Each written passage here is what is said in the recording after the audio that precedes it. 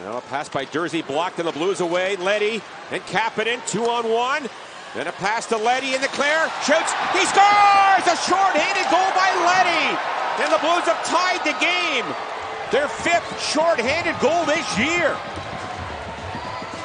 One of the things that Nick Leddy really possesses, great speed.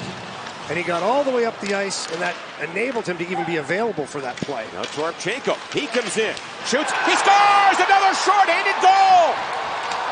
And the Blues are feasting on the shorthanded situation on this Thanksgiving Eve, and they lead again.